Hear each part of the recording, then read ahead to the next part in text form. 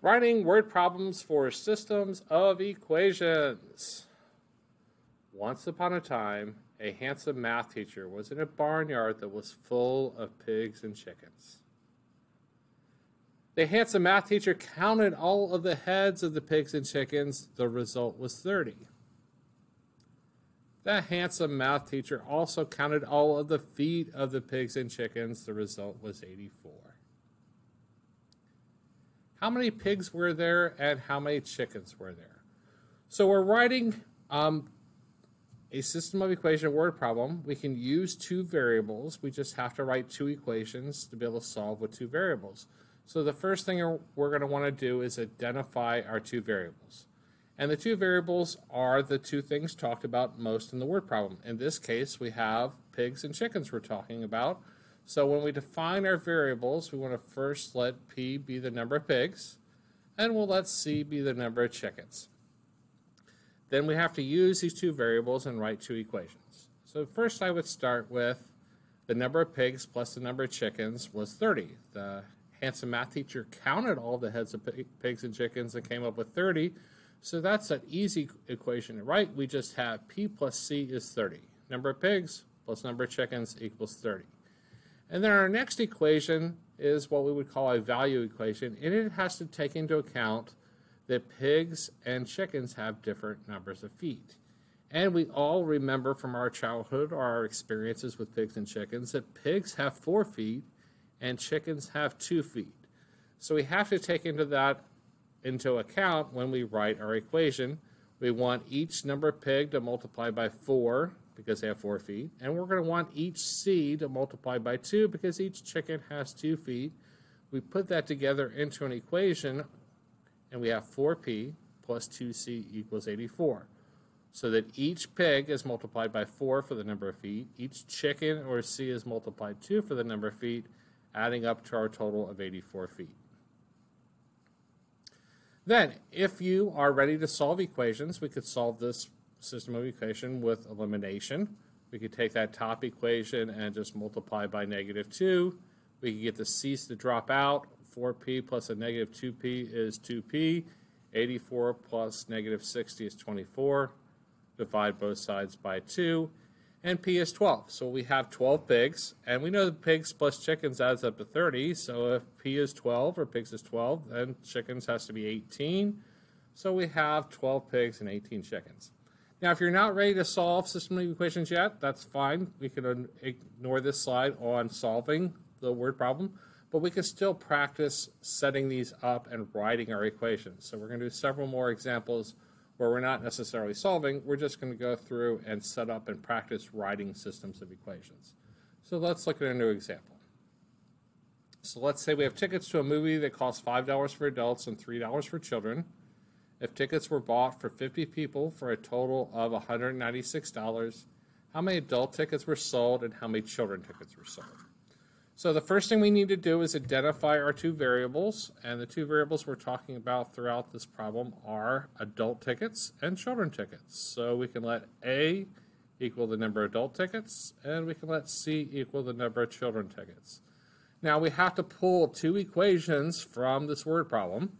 So they might not always be a counting and a value equation, but somewhere within this word problem, I need to be able to write two separate equations, and they have to include A and C. So what do we have first? I would start with if the tickets were bought for 50 people. So that's like the number of pigs plus the number of chickens added up to 30. We know that the total number of tickets has to add up to 50. So our adult tickets plus our children tickets has to add up to 50. So we get A plus C is 50. Then we have to take into account the value equation in this case that adult tickets are a different price than the children tickets. So adult tickets are $5. Children tickets are $3. So this is very similar to the pigs having 4 feet, chickens having 2 feet.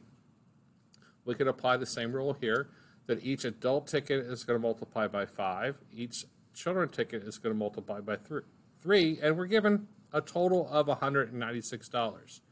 So the value equation we're looking at is 5A plus 3C equals 196. All right, let's look at a new example. A health food store sells a mixture of raisins and roasted nuts. Raisins sell for $3.50 a kilogram, and nuts sell for $4.75 per kilogram. How many kilograms of each should be mixed to make 20 kilograms of the snack worth $4 a kilogram? All right, let's start with defining our two variables. We have raisins. We use R for raisins, and we use N for nuts. Then, the first equation I'm looking for is like the counting equation, and we have that the mix is 20 kilograms. So we know we're taking some amount of raisins, some amount of nuts, and they're adding up to exactly 20 kilograms. So we can come up with R plus N is 20. So the amounts, we're not sure how much are raisins and how much are nuts, but we know together they add up to 20.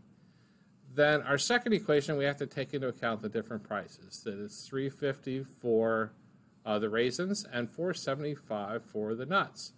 And we have a total of, well, and it didn't give us a total dollar amount, but it did give us 20 kilograms at $4 per kilogram. So we're going to have to do a little multiplication here to figure out what the total is. If we have 20 kilograms at $4 a kilogram, our total is $80. So it's not always given as an exact dollar amount. Sometimes you have to do a little math to come up with that amount. So the raisins is 3.5 times R, 4.75 times N, and then that total was unique on this one. We had to multiply to come up with an $80 total. All right, new example. Let's start with a company ordered new bookcases and filing cabinets, which arrived in 2 shipments. One shipment contained 6 bookcases and 11 filing cabinets and had an invoice for $956. A second shipment contained 9 bookcases and 5 filing cabinets for $698. Find the price of the filing cabinets and bookcases.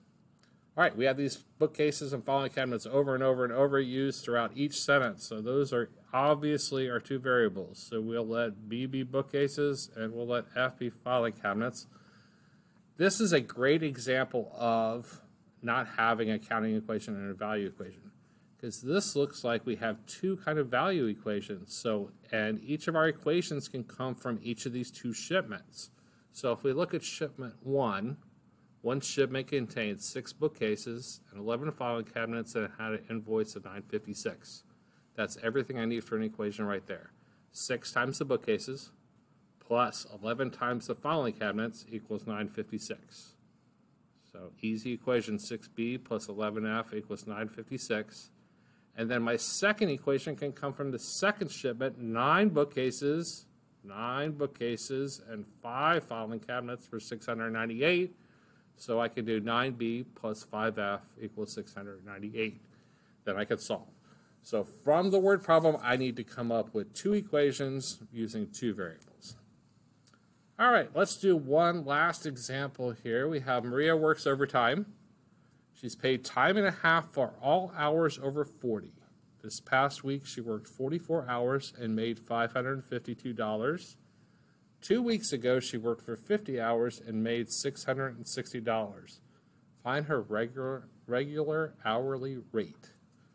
So, as with most jobs, they'll pay you a salary for the first 40 hours, and then any time over that, they'll pay you a higher rate, normally like a time and a half. They'll pay you hourly rate plus a certain amount. So we know that she has 2 different rates going on here. So one rate for the first 40 hours, and then the second rate for everything over 40 hours. So our 2 variables are going to be the regular rate, we'll call that R, and her overtime rate, we'll use T for overtime. So in the first week, she worked 44 hours. So at 44 hours that she worked, that was 40 hours at her regular rate and 4 hours of overtime rate. So that 40 at regular, 40 times R, and then 4 at the overtime rate gives us the equation 40R plus 4T, and she was paid $552 for that week. Then 2 weeks ago, she worked 50 hours. Well, if you work 50 hours, that first 40 is your regular pay, and then that last 10 is at the overtime rate. So we get that 40R again, plus 10 hours at the overtime rate will be 10T, and that week she was paid $660. And all of these systems of equations can be solved, and we have several methods for solving, solved by graphing, substitution, elimination, and hopefully that helps you guys at least get through some great examples of setting up system of equation word problems. OUT spells